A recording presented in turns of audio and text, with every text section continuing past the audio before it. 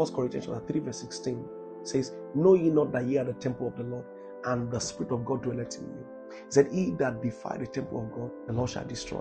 He that covereth his sins shall not prosper. Don't say it's just one of my weaknesses.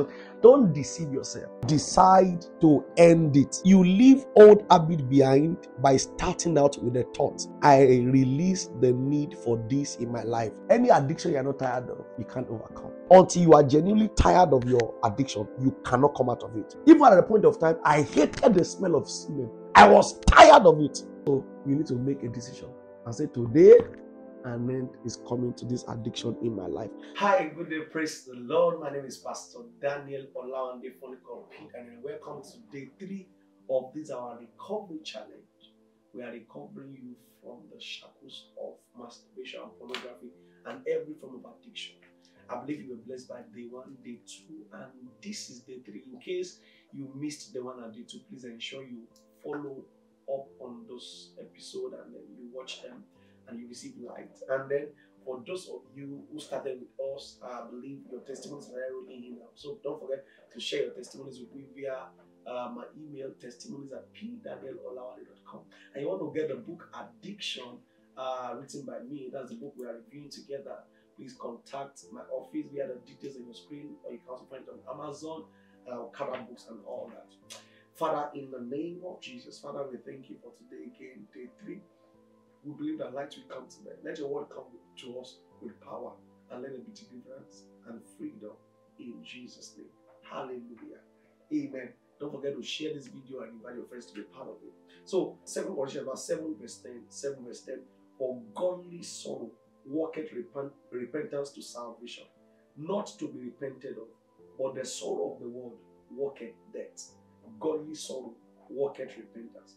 Martin Luther said, to do so no more is the truest repentance. So then the topic is genuinely repent. You have experienced, the one we said name it. The two we said decide to stop it. And today we are saying genuinely repent. It's okay to be tired, but being tired without repenting is still nothing. Now that you are tired of masturbation, you are tired of pornography, can you cry to God? There is a blood that flows from the cross. That blood can clear your sin. He said, if your sin be as red as scarlet, He will wash you as white as snow. If it's as red as crimson, He will make you as pure as wool. Jesus died because of you. No matter how terrible you have been, the blood of Jesus is the saving blood. Genuinely repent. Come to the cross. Come to Him. Cry to Him. Say, Lord, I'm sorry. I confessed. I cried. I told God I am tired. And guess what? He reached out to me. He saved my soul. He helped me. If the Lord can help you, if the Lord can help me, He can help you too. Matthew 12:43-45, He says, now you need to understand this, that after genuine repentance, you have to stay in that form, in that state, whereby you load yourself with the word of God. You stay in that place whereby there is, because after repenting, the next day, that feeling of masturbation, pornography will come back again. But load yourself with the word of God so that you stay pure.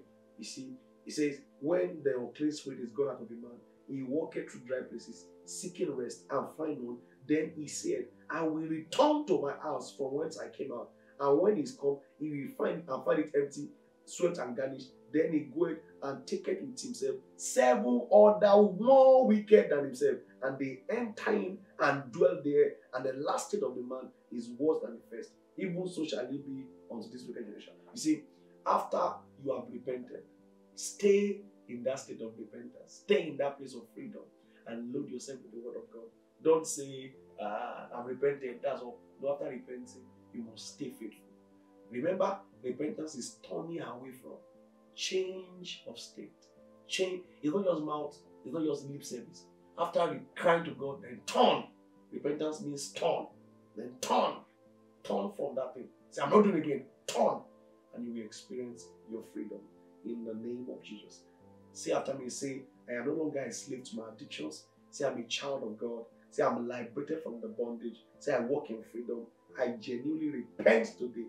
I put off the whole flesh and I put on the new man in Christ Jesus. I pray with you you are saved in the name of Jesus. I pray with you, you are free in the name of Jesus. I pray with you, an end has come to this. You are delivered in the name of Jesus. Please genuinely repent today, and the hand of the Lord will rest upon you. Can't wait to see you again tomorrow. Please share this video, and don't forget to share your testimonies. God bless you. See you again tomorrow for day 4.